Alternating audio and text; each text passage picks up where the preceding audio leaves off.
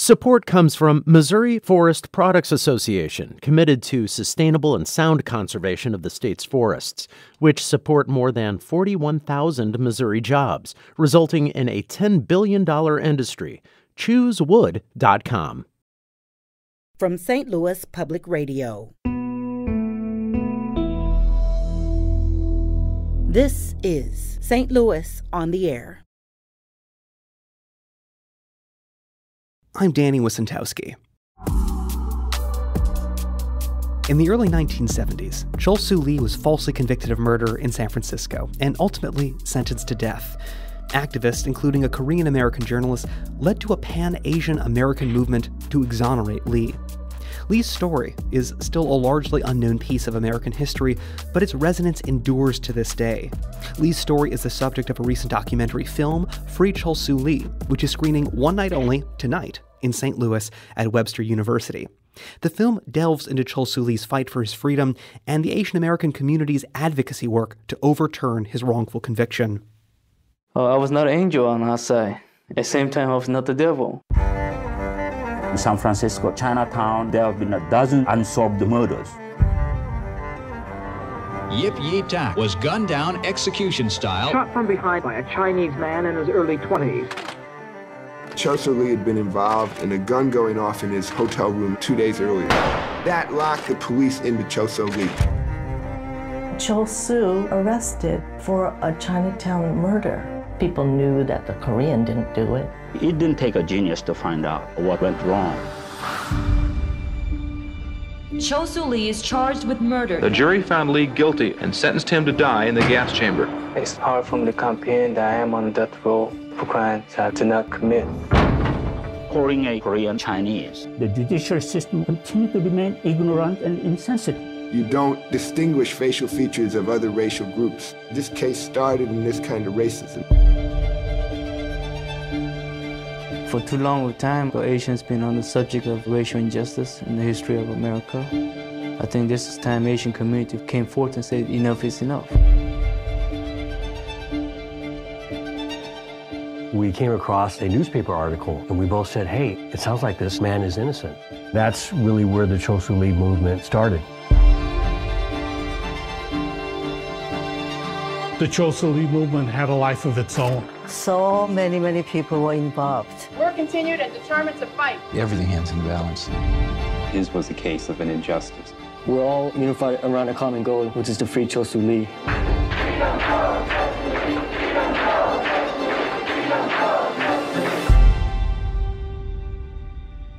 It happened in America, but only in America we can right this wrong. That was the trailer for the documentary Free Chol Soo Lee, which is having its St. Louis premiere tonight at Webster University. And to talk about the film and the legacy of Chol Soo Lee and the movement he inspired, we welcome Liz Lenivy. She is the secretary of the Gateway Korea Foundation Board and on the board of its directors, and she is also an attorney at the Simon Law Firm in St. Louis. The Gateway Korea Foundation, along with the Very Asian Foundation, is co-hosting tonight's screening of Free Chol Soo Lee.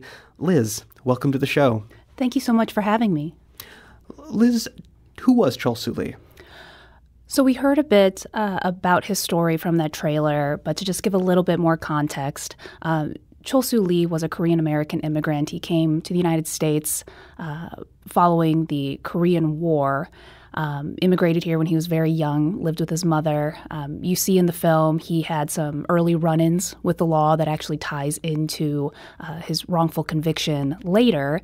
I don't want to give away too many spoilers, but as you could tell from the trailer itself, eventually he was convicted of a Chinatown gang leader's murder. And as again, from the trailer, we know that it was a wrongful conviction. He shouldn't have been there. There were several errors in our justice system that led to the police focusing on him, that led to his conviction, and eventually he found himself on death row. His story inspired a journalist K.W. Lee to write about him, which then led to incredible advocacy, particularly by college students in California. And that eventually led to his exoneration. But as we see in the film, he doesn't have a happy ending afterwards. And again, I'm happy to talk more about that, but I don't want to give away too many spoilers. So, just to rest on that community activism, and one that really became a nationwide call for his freedom. Tell us a bit about that and perhaps what that meant in that moment in American history at that time. So the film focuses on the Pan-Asian. It wasn't just the Korean community. It was lots of different Asian communities coming together to right this wrong. And it's incredible to see that solidarity, especially as an Asian American, and I'm Korean American myself. But to see that strength and to see my community in tangent with other communities coming together to fight an injustice, especially given the fact that stereotypically Asian people are so often seen as quiet or meek and just go along to get along. To see that type of fight and that spirit and that sense of community, it's really inspiring. And it's something that I see even today. It resonates today, especially in the last couple of years with Stop AAPI Hate and the increase in hate crimes we've seen and how the Asian American community has band together to respond to that. Liz, one of the really distinctive parts of this documentary is that its narrator, Sebastian Yoon, he both narrates the writings of Chol Soo himself, but Sebastian Yoon was himself also formerly incarcerated. Mm-hmm. And that gave this movie some really deep meaning for him.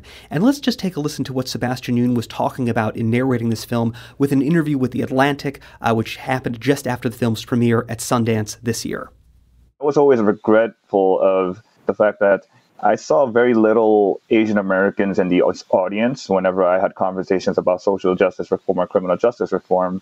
And when Soo Kim, the producer of this film, reached out to me, it excited me because I thought it was going to be an interesting opportunity for Asian Americans to kind of put out a narrative that we also belong in conversations surrounding criminal justice reform.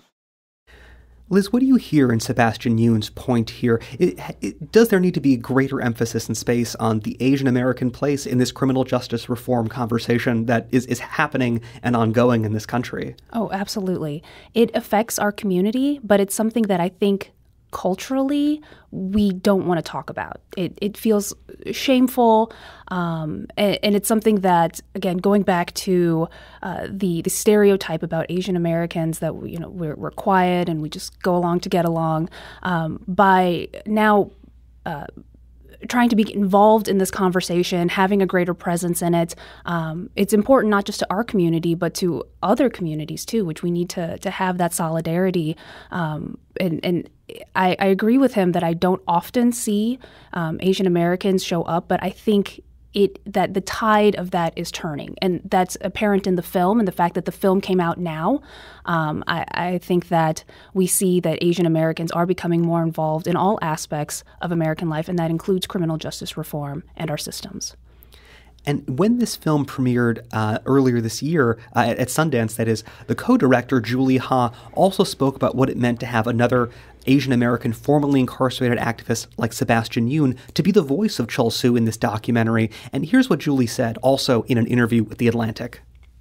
Digging into reading Chol Soo's memoir and his looking at his interviews, and then feeling like he could identify him in some way, and then putting him in a position where he had to revisit trauma, but was willing to do that in order to serve Chol Soo Lee and make sure that people could understand him and view him in an empathetic way. For me, that just made me see our story in a different way, and that that we could really center Chol Soo Lee's voice and make sure like he had a chance to explain to all the people who supported him how hard it was to live a normal life and to live up to the expectations of the community, even though he actually, I think he wanted to. I think he wanted to give them the fairy tale ending. And now the film, with Sebastian's help, to be able to explain how hard that is, I think that was really an important thing that we were able to do. That was Julie Ha, co-director of the documentary Free Chol Soo Lee, who was speaking about the film, its subject, and having Sebastian Yoon, a formerly incarcerated activist, narrating the words of Chol Soo Lee in this film. Liz, Julie's thoughts here, there's a tension. She's talking about the challenges Chol Soo Lee faced even after he released, but as she mentioned, it wasn't a fairy tale ending, and that doesn't make this story not one worth telling. But tell us, what was she referring to, and what are some of the more difficult parts of Chol Soo Lee's life that this film does get into? So what we see in the film is once the conviction is overturned, he's freed. He is sort of lauded in the Korean American community because so many people had, wanted to support him and had wanted to see his freedom, and it was a community effort, an incredible community effort. But the other aspect of that is we see how difficult it is for him to reintegrate into society, but also to carry that burden of having to not only deal with his own trauma, deal with his own struggle of losing so many years of his life and all of the, like I said, the trauma that just must come with being in prison. But now he also is sort of under a microscope by his community, and to see how he deals with that stress, to see where his path takes him, it is a difficult watch, but I think it's really important to tell that story because oftentimes when we think of wrongful convictions, I feel like we stop at the moment where they walk out of the jail and they get to hug their family and everyone feels so great and everyone's happy. But then what's the story afterwards? And it's a really important conversation, not just in terms of wrongful conviction, but what are we doing for individuals who have served a prison sentence and now are coming back into society? How are we making sure that they are supported and they don't end up back in the cycle of the criminal justice system and back up in prison? So I think it's an important story to tell. It's a difficult watch, but it's deeply moving and very impactful. And I think it speaks the fact that Julie and Eugene, her co-director, the fact that they go so far into the story and tell the full story, I think just speaks to them as filmmakers. Liz, the screening is free to the public tonight, and it's going to include a very notable post-film discussion, which is going to include a number of experts, and that includes Wesley Bell, who is the prosecuting attorney in St. Louis County, also someone from the MacArthur Justice Center, but people who were involved both in the criminal justice system and in those reforms. What do you hope is that, perhaps a St. Louis lens that people come to this film through, or how do you hope that it grounds this story that did take place in San Francisco, but one that does feel similar and reminds us of many of the cases we're seeing here in St. Louis and Missouri? Yeah, so we have an incredible panel lined up, which the panel discussion will happen immediately after the film. As you mentioned, we're going to have St. Louis prosecuting attorney Wesley Bell. We'll also have Megan Crane, who is the co-director of the MacArthur Justice Center, but she also helped launch the Missouri Wrongful Conviction Project. So she has an incredible perspective to bring. And we're also bringing in journalists Sarah Fensky as well as Aisha Sultan, who do quite a bit of work focusing on the topics that are relevant in the film. And the reason that we brought these people is that even though this film took place in California 50 years ago, the issues are still happening today. And it still resonates today, and it's across our country. And so what we wanted to do was bring in individuals both in law and in media to talk about the role that they play within this larger system, how we can fix the system, and specifically how that impacts our community right now and how that will impact our community going forward. Liz, in our last couple minutes, you mentioned that this time we're in now, with sort of a rise in AAPI discrimination in the last few years, but also in cases that, like the one that helped found the Very Asian Foundation, which was a case where Michelle Lee on KSDK received this kind of very blunt racist message, but one that also, I think, evoked the sense of there are people out there who don't see Asian Americans as distinct ethnicities. They don't know a lot about them. They have a lot of presumptions. What does this moment feel like now? And is this movie raising something that is actually really relevant about the moment we're in? So I think that this moment right now is incredibly powerful. We see so many AAPI, especially AAPI youth, stepping in and stepping up to represent the community, to fight for our community, to fight for a better future, and prove that our voices matter and that we're American and we are part of this American story, even if we have a different background. That is something that is particularly powerful for me because I did not see that in my youth when I was growing up. And so it's an incredible movement, and we have so much to gain from watching how these young people advocate, and also being able to work across racial lines and advocate with fellow minorities in an effort to just really just improve everyone's life. I think that's the goal of this film, and that's the goal of this event tonight, is to bring a community together in order to make it better. Liz Lenivy is the secretary of the Gateway Korea Foundation Board of Directors and an attorney at Simon Law Firm in St. Louis. And there is a free screening tonight at 7 of Free Chol Soo Lee and a post-film discussion at Webster University's Winifred Moore Auditorium.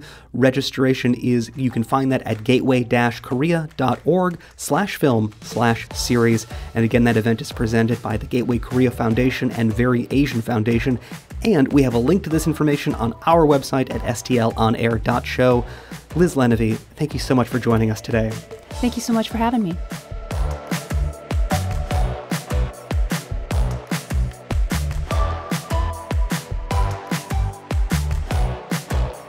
This segment was produced by Elaine Cha. Our production intern is Avery Rogers. Audio engineering and podcast design by Aaron Dorr. Our executive producer is Alex Hoyer. St. Louis on the Air is a production of St. Louis Public Radio. Understanding starts here. Our podcast proudly supports St. Louis artists by using music from Life Creative Group. Do you find yourself regularly listening to episodes of St. Louis on the Air? Suggest us to a friend you think might enjoy our conversations, and leave us a review and rating on Apple Podcasts on the App Store. It's the simplest way to help people discover our show. Thank you. St. Louis Public Radio is a member-supported service of the University of Missouri St. Louis.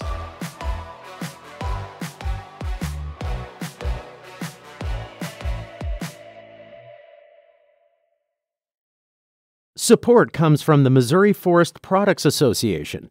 Missouri produces wood pallets, railroad ties, white oak barrels, hardwood floors, and more. Details on the variety of products made in the state are at choosewood.com.